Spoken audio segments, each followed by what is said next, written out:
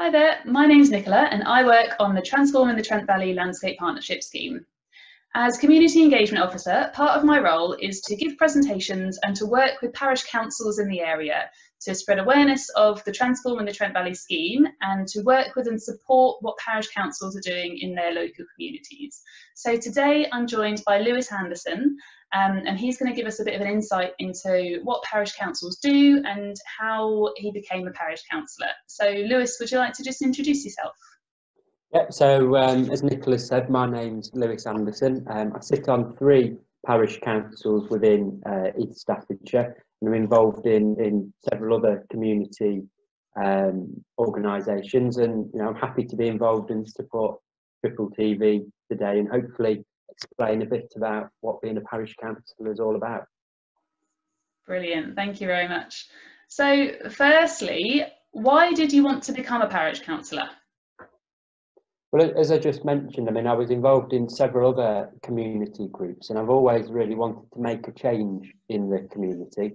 There's lots of things I can see that need change, as I think many people do, and I think a lot of people sort of see, struggle to see where they fit into the process. And for me, voluntary groups is a great way in. But what I experienced really was a constantly hitting a brick wall. Really, there's great work you can do in a voluntary group, but ultimately you will eventually need support from the councils and local government, and that was really why I wanted to get involved. In particular, really, I'm involved I set up with a couple of people, Burton, Hope the Homeless organisation, and we do great work there, but again we needed support from councils. So in getting involved in parish councils, it just gives you that extra voice, that way of working with other councillors and also the contacts to be able to just take that change a bit further and fight a bit harder for what you want to change in the area. Oh, that's brilliant, thanks very much. So what does the role involve? And can you give an example of kind of how much time commitment, how much work is involved in the role of being a councillor as well?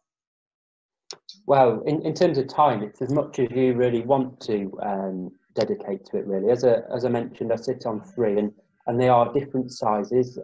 One of those is the largest parish council within East Staffordshire, Horninglow and Eton, where obviously there's a bit more to do than in Outwards Parish Council, which is one of the smallest. So again, it's about really how flexible you are, how much time you want to give, and what you want to do with the role, really.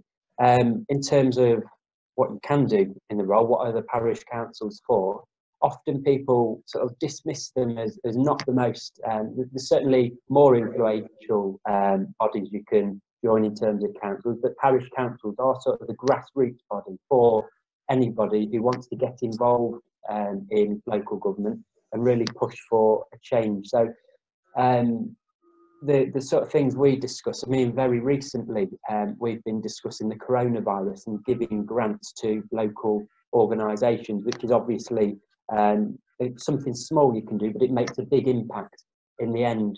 We also look after some parish councils, look after play areas and green spaces, etc., which are obviously great if you want to get involved in conservation or just providing a facility for the public. But for me, I think the biggest role is really being that voice for your area, for the residents, because as you sort of move up the council ladder, there's much bigger, much larger councils that sort of lose that local touch. And being a parish councillor for me is all about being on the ground, listening to what residents want and pushing those concerns up, making sure they're dealt with. Yeah, that's fantastic. That community element is really important, isn't it? Exactly. Yeah. So could you just explain briefly, what the process is of becoming a councillor? Okay, well, there's sort of 2 ways in, if you like, not as many out. You can stand for election, as you expect, really. The elections are held every 4 years in May. Now, we've just had sort of the round of parish council elections in 2019. So obviously there's a bit of a wait there. Now, what they do, that is a complete sort of overhaul of the council. Everyone that's on it is kicked off. and everyone and anyone can then stand for those positions, and if there's a contest, it'll obviously go for election and people vote for who they want to represent themselves. Alternatively, there are vacancies that sometimes appear in parish councils. What you'll notice is often there are vacancies sort of ongoing in parish councils, which is a great shame really, because there's obviously a stronger voice when more people are on them and working together. So if there are vacancies, and most often there are, you can then stand for co-option to those councils, which means you can just get in contact with the clerk of the council or any of the councillors, and they'll be able to give you the application form. And then it's a little bit like a job interview, I suppose. They'll ask you a couple of questions and what you want to do with the role, and then it's the council that way that vote on whether you're elected or not. I mean, when I first joined a parish council in 2018, I was co-opted, so I went through that interview process, but then obviously I was booted off last May and had to stand for election for the others. So both processes are very easy to go through. I must say, if you do end up standing for election, there's a hell of a lot of paperwork, considerably less if you stand for co-option, but both ways allow you to get on and give your voice. Oh, that's great, thanks. And the co-option vacancies, do they tend to be advertised on the parish council websites as well? Yes, they do. Typically, as they arise, they'll go on to East Staffordshire for a council's website as well. But it's best look which parish you're in and send the clerk an email or have a look at the website and see if they've got vacancies, or if not, you can register your interest, and I'm sure they'll let you know if a vacancy does appear. Brilliant, thanks. So thinking about your time as a councillor on 3 different parishes, what kind of things have you achieved and have you done in that time? Well, one of the big things I wanted to focus on joining the parish councils to start with was getting young people involved. Often with parishes, you picture little rooms with stuffy old white men, and you know, I must say it's often the truth. I mean, I only change it to stuffy young white men, but I think getting the diversity up is a very important thing. So one of the first things I did was put forward a proposal to the 3 councils that I sit on, and also others, to create youth councillor positions. So these are for people who are under 18 who want to get involved and give their voice. Now, unfortunately, they aren't able to vote, but in every other way, you are involved in the discussion and the debate, etc., in the council meetings, which is a great way of getting involved for young people. And again, in Outwards, we've got some really, really good youth councillors that are very engaged. In terms of other things, I mean, I mentioned the coronavirus sort of impact and what we've been doing as parish councils. Well, that was something that I put forward. I was very keen on getting a committee set up so councils can react quickly to the virus.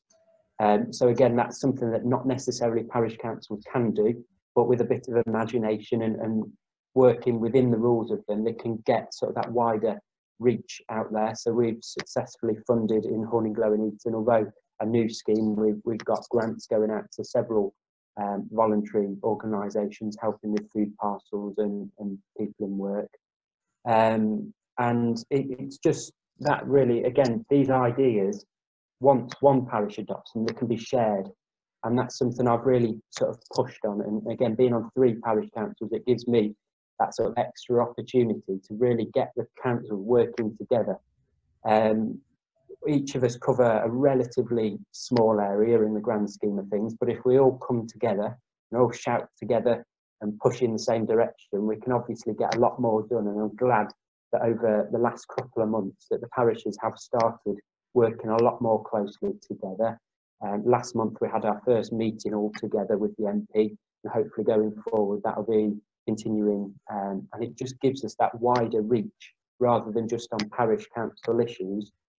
We can then push other areas to do what they want to do, you know, what we want them to do, rather in much larger scheme. I mean, just for an example, with the meeting with the MP, I raised an issue that students at De Ferrers had raised about lack of sort of, obviously with online teaching, lack of teaching with coronavirus and digital teaching. So that's nothing that we typically deal with, but through using collective voice, we can get messages to MPs and actually to government. So you can get quite a strong, far reach through parish councils, and I think that's often forgotten, but it's certainly worth getting involved and helping do that. Oh, that's fantastic. Yeah, thanks for that. So final question then, how can a scheme like Transforming the Trent Valley help to support the work that parish councils do? Well, I mean, as with any scheme, I mean, my view, it would be more, what can the parish councils do to help triple TV? I mean, we obviously have our own sort of agendas and what we want to try and get done within the year and within the term. But for groups coming along from the outside looking in, I think it's just important to have that conversation, to ask if you can come to a meeting. Most parish councils are happy to have someone come and present ideas. Obviously a bit harder at the moment, but nonetheless it can be done through digital events. And I think, you know, because there's such that grassroots level in the community for community projects, they are absolutely perfect for others to sort of come in and work together on projects. For example, again, in Horninglow and Eton, we've worked with community groups running play schemes for young people in the areas. In Tutbury, we've worked with the church on projects to celebrate certain events such as VE Day, etc. So it's just, you know, really pushing that community spirit and bringing people together. If groups want to get involved, the parish council are in a great position in sort of recruiting and rallying around the local community for good. And, you know, the more people that do that and get involved, the better the outcomes, which can only be a good thing. Sure, that's fantastic. I'll have to ask if I can come and give presentations to your parishes then. Absolutely, be glad to have you. Brilliant. That was all really interesting. Thank you so much for that. That's given a really good insight into what parishes do and how people can get involved. So that's all from us, really. So thank you very much for your time, Lewis. And hopefully we'll meet again and speak again soon. I hope so. Thank you very much. Okay, It's been thank wonderful. you. Bye.